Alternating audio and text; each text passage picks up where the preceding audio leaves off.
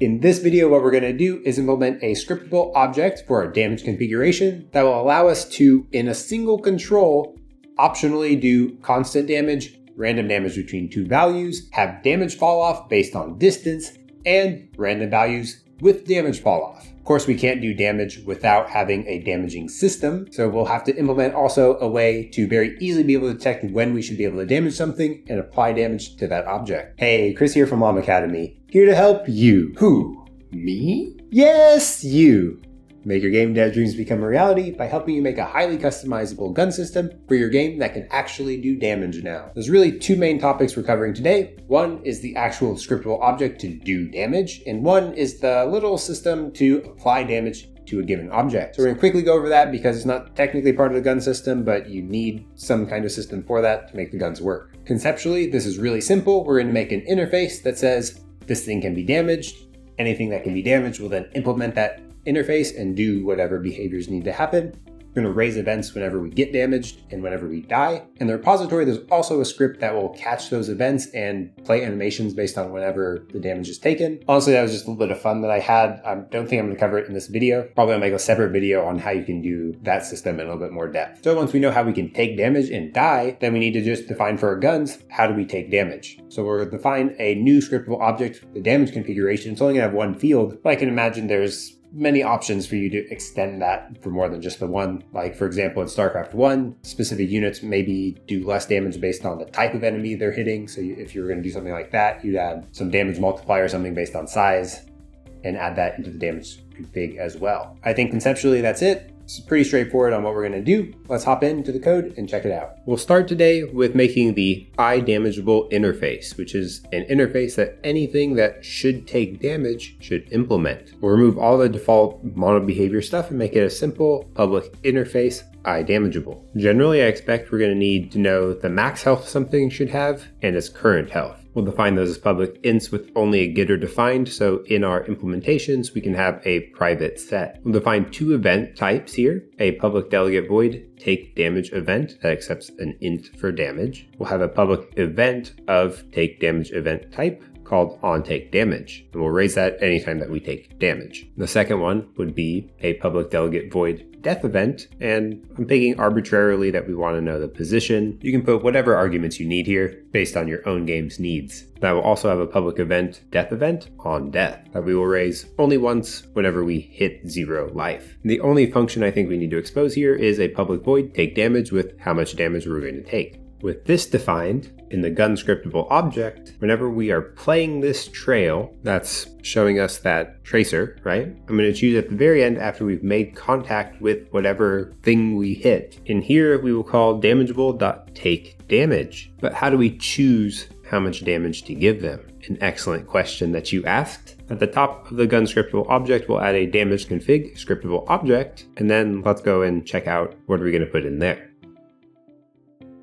As usual, we will make it extend a scriptable object. We'll add the create asset menu, file name equals DamageConfig, menu name of guns DamageConfig, and an order of 1. A very common thing that I'll see here is we just have like public int damage, and we'll define that in the Unity editor to say 10 or whatever it is. That's good, we could do that, but in a lot of games, maybe you have a damage range that you should pick from. So then maybe you'd have something like a public vector2 int min-max damage, and then it'd be a little bit weird because you'd have to define them both to be the same thing when you want a constant value. So that could work, still a little bit weird. But then we need to also talk about damage fall off. What if you want to implement when I shoot somebody really far away, they take less damage than this static damage, and so on and so on. So there's a lot of ways that we can think about doing this. What I feel like works really well is if we use something called the min-max curve, which I talked about in a video not too long ago about how to choose random values between two curves. This is the control from the particle system, and why I recommend to use this is we can make it be a constant value if you want a simple use case of only having damage equals 10. If you want to choose a random number between two numbers, that's also supported here. If you want to add in damage fall off, but you don't want random values, that's supported here as well. And if you want random values between two curves with damage fall off, that is also supported here. And I think that's probably one of the most complex damage scenarios. So that's what we're going to implement here. I'm going to implement private void reset, which is called whenever we create this object. And we're going to set the min-max curve mode to be particle system curve mode.curve. So whenever we create this by default, we're going to get the curve editor. Using this makes it extremely simple for us to implement a public int get damage, and we'll put in a distance in here, so float distance equals 0. We'll just return a mathf.ceil to int damagecurve.evaluate distance, and then a random value for the second argument. That's only considered when we're doing random between two constants or between two curves. The damage curve evaluate will give us a float value. That's why we're choosing ceil to int.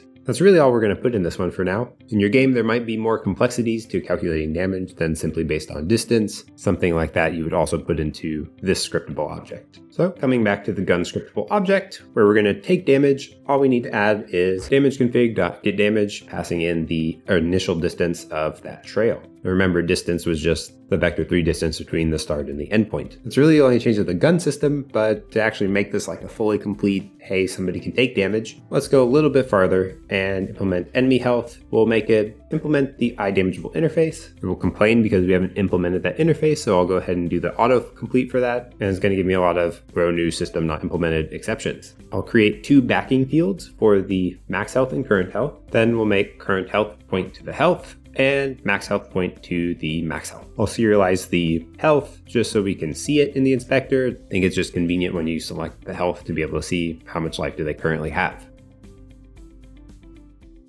On enable, we'll set the current health to be the max health. That way, if we're using an object pool or something, we'll always make sure that whenever they spawn, they have max health. The take damage, I think, is going to be pretty straightforward. We will define an int damage taken, and then we're going to clamp the damage that we took from 0 to the current health, just to make sure that we're not subtracting out and going into the negative health. And we'll subtract the damage taken from the current health. We'll see if we actually did any damage, because maybe we shot somebody who was already dead. In those cases, we probably don't want to raise the on-take damage event. So as long as we did some damage, we'll raise on-take damage with how much damage was taken, and we'll check if the current health is 0, but we did not take 0 damage. So as long as we took damage and now we're dead, we will raise the on death with our current transform position. That's it. Now, destructible objects can actually behave the exact same as enemy health because we're raising events when things happen. What we're going to do is make a spawn particle system on death mono behavior that will attach to something that we want to be destroyed, attach enemy health to that as well. And whenever we have the death event raised from the enemy health, we will call something here, damageable on death, which will instantiate a particle system whenever they die. You could also handle damage by, I don't know, applying some shader effects or something whenever you take certain amounts of damage. We're going to keep it kind of simple today with just the death event, because interfaces don't show up in the inspector because they're not mono behaviors. What I'm going to do is on awake, damageable equals get component IDamageable. We'll also require component type of IDamageable, so that way whenever we add the spawn particle system on death, if we try to remove the enemy health, it won't work. We'll get an error. On the enemy mono behavior is where we're going to hook up relevant things from each script to each other. So that way each script doesn't have to know about each other. The enemy just knows what it has and kind of ties them together. On start, what I'm going to do is set up the health on take damage and health on die events by setting the on take damage to be the pain response.handle pain and on death to be die. And on die, we're going to have the movement stop moving, which is going to disable the navmesh agent so they stop moving. When we die, we will also use the pain response to handle death. So the pain response is going to be responsible for handling the animator when we're taking pain or damage or death. I'm actually not going to go into the enemy pain response here. I think it would be a little bit better if I spent an entire video going over how to do something like this. It's not really required for us to implement this gun system, so I'm just going to kind of skip over that for the time being. I think the only important thing for our little demo is that the pain response will set the die trigger on the animator whenever this enemy has died. Back over in the Unity editor, I selected my enemy prefab,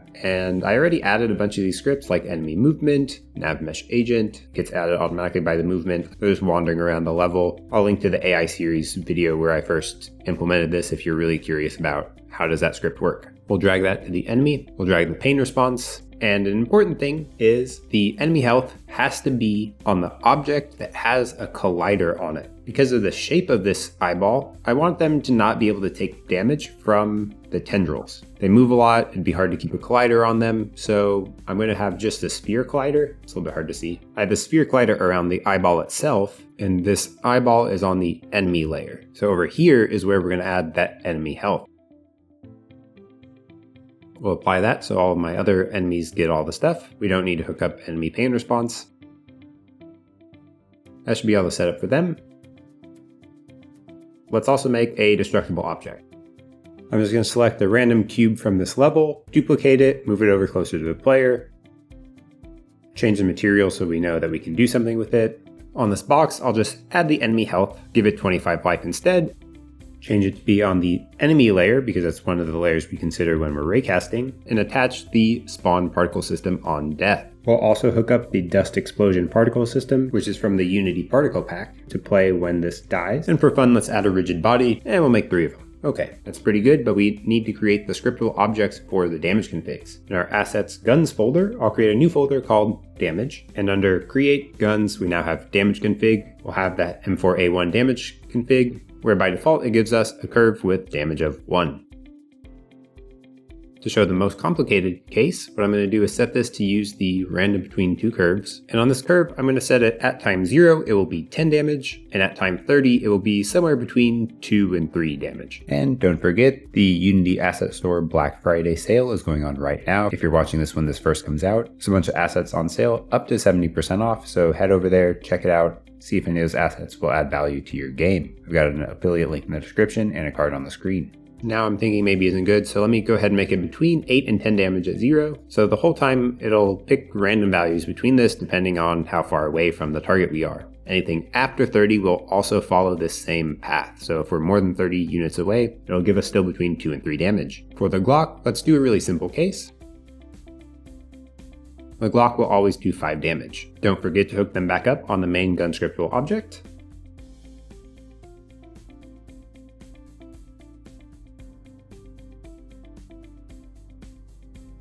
That should be it. Let's click play. That looks pretty cool. But when we try to shoot the moving targets, it's kind of impossible to aim. So what I did was make, if you right click, we have this super cool aiming capability, which helps some, but it's still kind of hard to do because we don't have like a crosshair. So I'm going to set the shoulder offset of this rig to be a little bit over the right shoulder. I'm going to use this little circle crosshair that we're going to position somewhere close to the middle of the screen. This is super not accurate aiming, by the way. This is just so we can generally tell where we're going to shoot if we're holding the right mouse button. Now we have a general idea of where we're going to aim. We can blow up these boxes. Cool. We can shoot this guy. He dies and gets disappeared after he's dead. So that's pretty cool. We're going to stop there for today. I think the concept of what we're talking about today is relatively straightforward. We really only added a couple lines of code to our scriptable object system for the guns. It's more around how do we damage enemies and how do we have a cool system that will allow us to catch when an enemy takes damage, when they die, and do things on an event base. It's really extendable so you can implement that into your game without having to do a lot of rework or weird linking of stuff. Remember, the full project's available on GitHub. The model is not included. I don't have the rights to distribute that, but I have replaced it in the repository with something so that way you can still see stuff moving around and shoot at it. The aim system that's here right now is not very good. That's okay. We're going to cover the aiming in a future video, probably.